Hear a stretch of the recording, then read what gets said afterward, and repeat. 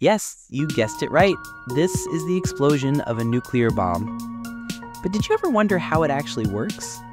Of course you don't because you sleep in physics class, but even that you might know that everything around us is made of atoms, and in the middle of each atom there's a tiny core called the nucleus. In a nuclear bomb, scientists use special materials like uranium or plutonium and force the nuclei of these atoms to split apart. This is called fission. You might have seen this famous equation somewhere. That's Einstein's big idea.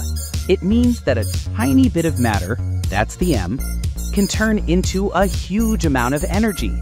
That's the E, because c is the speed of light, which it's 299,792,458 meters per second, and when you square it, the number gets gigantic.